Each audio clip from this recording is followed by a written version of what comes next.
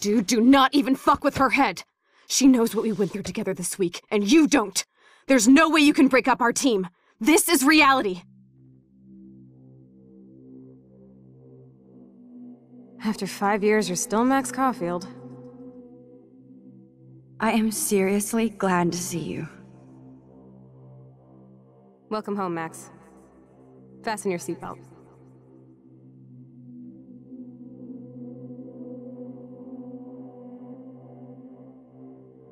Trip down the memory lane of all of our memories with Chloe. I know it was your birthday last month. This was my real father's camera. I want you to have it. Yes, of course it's cool. Thank you. This camera is so sweet. Now that we got that mushy shit out of the way, I feel like stage diving. Let's thrash this place. Yep, I'm fucking insane in the brain. Let's dance! Shake that bony white ass. Or take my picture with your new camera.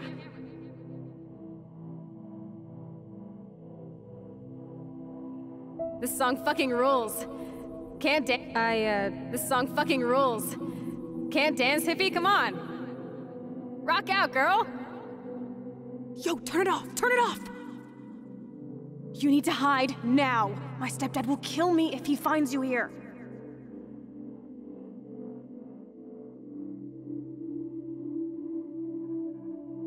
You were here today, Max. You saved me. I'm still tripping on that. Seeing you after all these years feels like... Destiny. If this is destiny, I hope we can find Rachel. I miss her, Max. What the hell is this?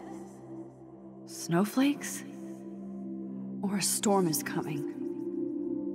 Max, start from the beginning. Tell me everything.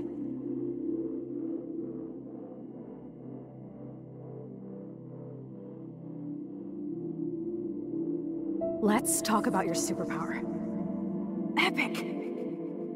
I pledge allegiance to Max and the power for which she stands. You can rewind time, Max. That's fucking insane. We have to play. You need a sidekick to guide you.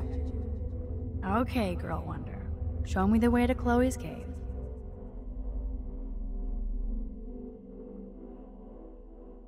Welcome to American Rust, my home away from hell. Raw and rough. It suits you. Max, do you know how awesome this is? I get my best friend back, and she's also supersized. I don't feel so super. Max, here, let me help you find a place to chill. You freaked me out there. Do you feel any better now?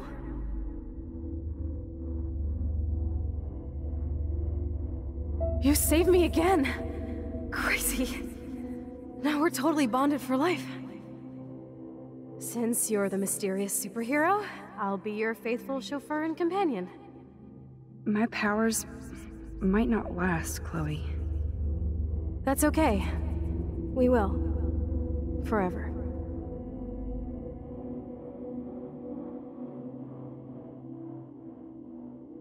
I'm so glad you're my partner in crime. As long as you're my partner in time.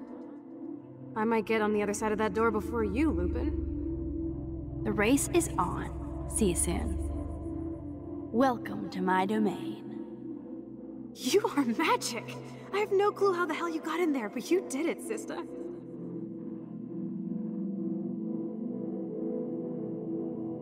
Max, you better come check out these files.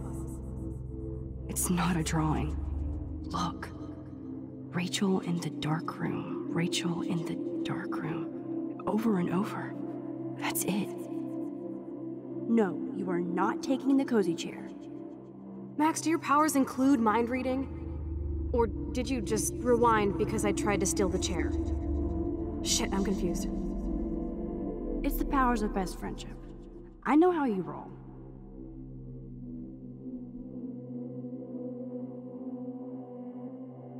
Cowabunga! Why, look, an otter in my water. Your power is changing everything, Max. Especially you. I can already tell. You're not so chicken shit anymore. Thanks, girlfriend. And you make me feel like I have a reason for still being in Arcadia Bay. Let's call it a draw. I'm gonna freeze my ass off when I get out. You look cute with your hair soaked in chemicals. Hide! Hide! You can't go back to your dorm now. You're a Blackwell fugitive. Crash at my place tonight.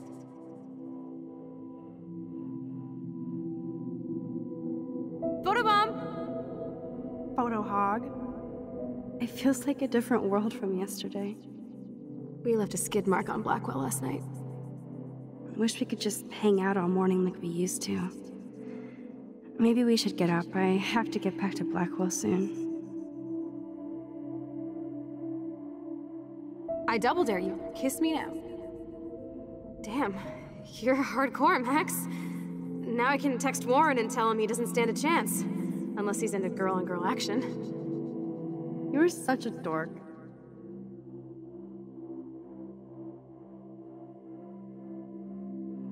Oh, we could cruise everywhere in this bad boy. Can you see us heading down the coast to Big Sur and beyond? I know, just daydreaming. That makes me ill that Rachel posed like this for Frank. I wrote him love letters. I can't believe she was banging Frank. Rachel straight up lied to my face. Why didn't she say anything? Because she knew how you would react. And she wasn't much of a friend, huh? Just another person who shits all over me. Why does everybody in my life let me down? My dad gets killed, you bail on me for years, my mother gloms onto stepfucker, now Rachel betrays me.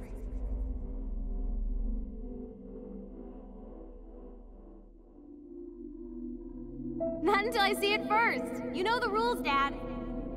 Dude, I am so lucky that my father is cool. Max, you are being so fucking strange. You feel okay?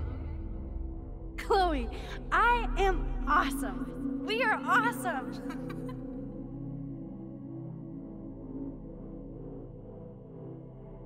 It's weird hanging out with you again. I know. I'm glad we are, though.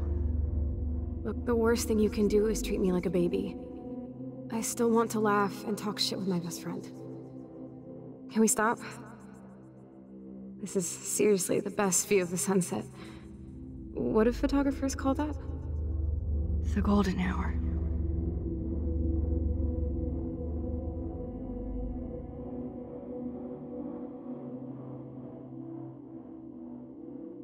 Whoa, awesome picture. We look so badass in our pirate gear. We should have taken over Arcadia Bay when we had the chance. Listen, Max. My respiratory system is failing, and it's only getting worse. I've heard the doctors talking about it when they thought I was zonked out. So, I know I'm just putting off the inevitable while my parents suffer along, and I will too. This isn't how I want things to end. What? What are you saying? I'm saying that being with you again has been so special.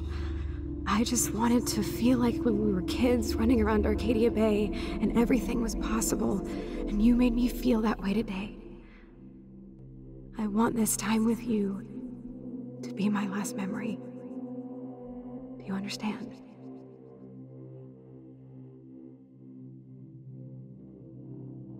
Chloe, you're back. I'm so glad you're here. You sound high, but thanks for the morning grope. Since we were up all night playing CSI Arcadia Bay, I was still spaced out here trying to put all this info together.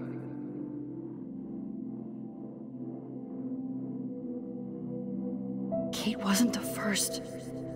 All those binders are filled with other victims. Victoria has to be next. Nathan must be planning to dose her tonight at the Vortex Club party. Rachel. This can't be real. These are all post shots, right? Right? The junkyard. Max, we have to find that spot now. Then we can see what he did. There's no way she's dead. No way. She posed for those pictures, Max. I know it. Please, let's go. Rachel! Oh, Rachel, no, please not her! Chloe. Rachel, why? I'm sorry, Chloe. I'm so sorry. I loved her so much. How can she be dead? What kind of world does this? Who does this?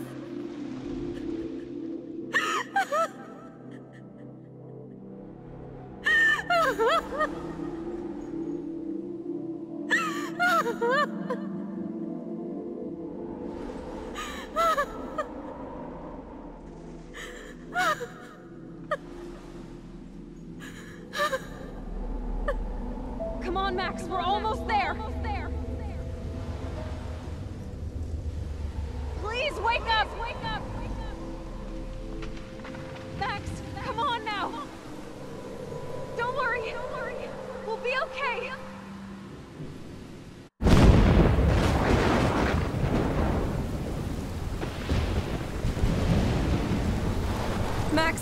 Max, can you hear me? Please say something. Chloe. I must have passed out. It's the scene in episode 1. Don't you ever do that again, okay? I swear. But that nightmare was so real. Was so horrible.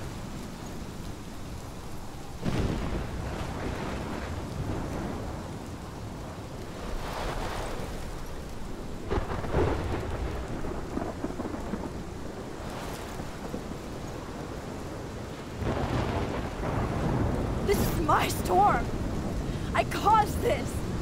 I caused all of this. I changed fate and destiny so much that I actually did alter the course of everything. And all I really created was just death and destruction. Fuck all that, okay? You were given a power. You didn't ask for it. And you saved me. Which had to happen. All of this did. Except for what happened to Rachel. But without your power, we wouldn't have found her. Okay, so you're not the goddamn Time Master, but you're Maxine Caulfield. And you're amazing.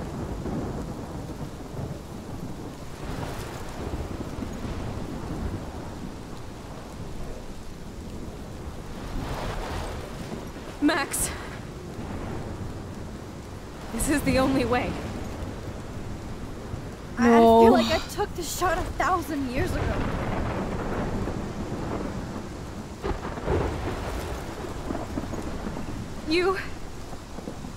No. You could use that photo to change everything right back to when you took that picture. All that would take is for me to... Fuck that. No. No way. You are my #1 priority now. You are all that matters to me. I know. You proved that over and over again. Even though I don't deserve it. I'm so selfish. Not like my mom. Look what she had to give up and live through. And she did. She deserves so much more than to be killed by a storm in a fucking diner. Even my stepfather deserves her alive. There's so many more people in Arcadia Bay who should live. Way more than me. Don't say that. I won't trade you. You're not trading me. Maybe you've just been delaying my real destiny. Look at how many times I've almost died or actually died around you. Look at what's happened in Arcadia Bay ever since you first saved me. I know I've been selfish, but for once, I think I should accept my fate. Our fate. Chloe. Max, you finally came back to me this week, and you did nothing but show me your love and friendship. You made me smile and laugh like I haven't done in years. Wherever I end up after this, in whatever reality, all those moments between us were real, and they'll always be ours. No matter what you choose, I know you'll make the right decision. Chloe, I can't make this choice. No, Max. You're the only one who can.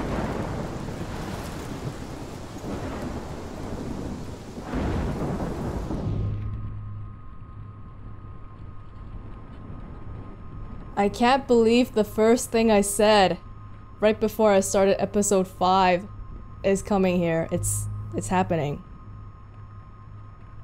What did I say about 2.5 hours ago? I said, if it ever came to choosing between Max and Chloe or Arcadia Bay, then my choice is very clear. Now, I never explicitly said which choice I would make. I just said that I had no hesitation about it. But I think everyone can guess that I meant save Chloe. Is saving Chloe worth it? We could be sacrificing... I don't know how many people live in Arcadia Bay. Let's say maybe... Okay, let's have a very, very low estimate of 200. 200 people in Arcadia Bay versus 1 Chloe. From a... what would you call it? Like a global standpoint? The obvious choice would be to save 200 people and let 1 person die. Because, well, I assume that we want everyone to live on. We want the human race to live on, and 200 people. Forget about overpopulation and whatever right now. We would want 200 people. Because that's maximizing the happiness of more people, I guess. Utilitarianism. But do you remember what I said when we were driving to Warren and Joyce at the diner? People are very selfish beings. The one fatal flaw that humans have never been able to overcome is their lack of concern for people that don't concern them. And how they'll prioritize people close to them, people who have a real connection with them. So it's kind of like saying, for example, if your mom and some stranger fell into a lake, who would you save first? And they both can't swim. Of course you would save your mom, right? Because she's your mom. But it's just that in this case, it's not just 1 stranger, it's like 1,000 strangers. And they're not all strangers too. We have people like Kate, Warren, whatever, everyone at school. So it's more like saving your mom versus your second cousin once removed or whatever. But you see where I'm going with this, right? If you save your mom over your second cousin once removed, I think everyone can understand that. And don't get me wrong, I'm not saying that saving 1 person over like 200 plus people is not selfish. It is incredibly selfish. Which really reminds me of a Naughty Dog game in recent years that also had a really selfish ending. I don't want to say the title in case if it spoils people, but you should know what I'm talking about if you're familiar with it. But anyways, if you choose this selfish decision, then you have to live with the guilt, which I think is appropriate. Sacrificing hundreds of people to save your best friend. In exchange, you get your best friend's life back, but you also gain guilt. This really isn't about shipping Pricefield or whatever, okay? This is not in the equation right now. And I know I said previously that the choice is clear to me, but when it actually comes down to it, who would have known? It's not that clear. It's really, really selfish. But is it so wrong to be selfish? Is it so wrong to want to save my best friend? Max, it's time. Not anymore.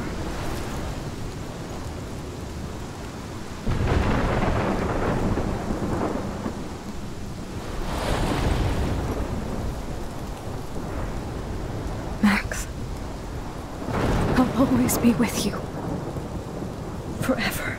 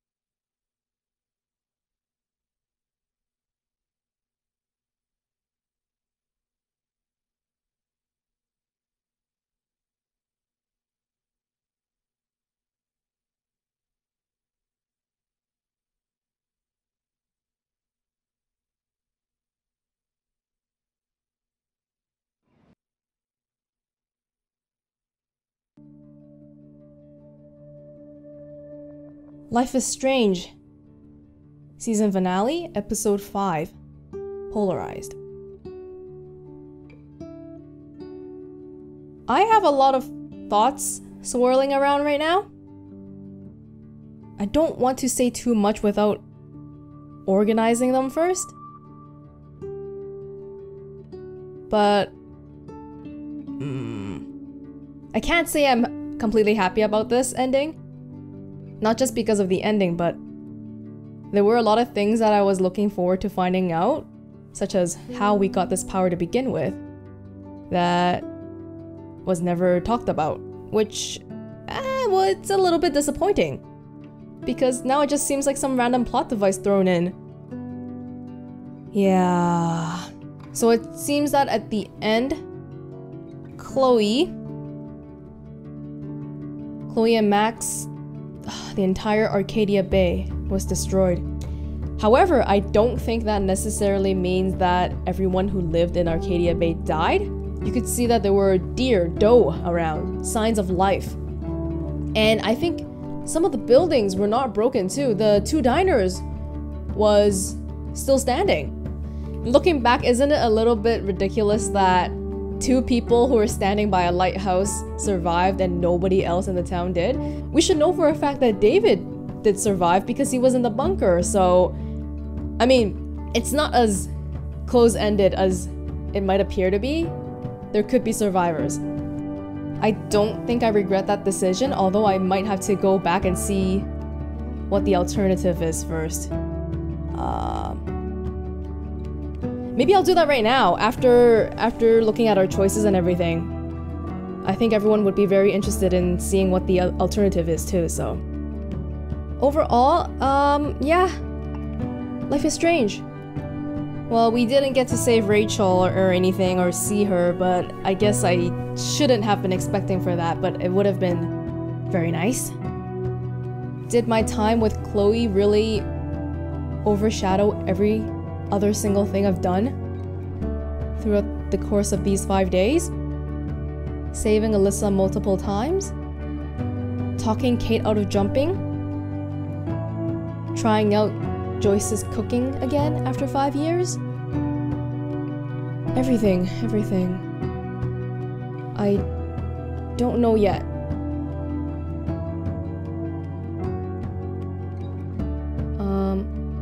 What I can say is that I don't think this is the last Life is Strange video on this channel or anything like that. Obviously, I want to look into the alternative choices, but other than that, there are still some topics that I can think of. Like, I want to maybe compile my favorite scenes or something and share with you guys, see if you guys have anything in common with that list. Stuff like that. I think I'm gonna go edit these videos, which means I'll have to go through all the scenes again and maybe come up with more well thought out things to say instead of just rambling on like I am right now. But a bittersweet ending. I hope Max and Chloe, at least for this main playthrough, I hope Max and Chloe do okay in the future. I hope not all of that was in vain. All of my hard work. Of course, we don't know what's gonna happen from now on, but as long as you believe that you made the correct decision at the time of the decision being made, isn't that fine? We can't see into the future after all, so I think it's fine to make a decision based off our current knowledge and information available, to make a choice that we are okay with, one that we can live with. I think that's fine. I'll let the credits roll and then we can look at our decisions after that.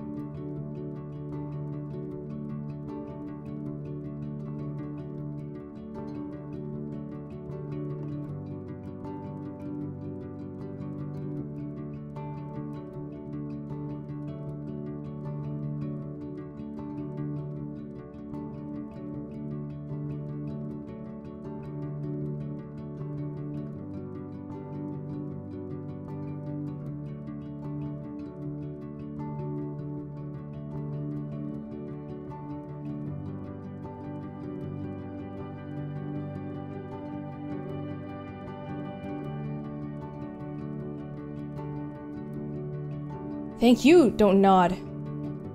Thank you for such a wonderful story. That makes sense.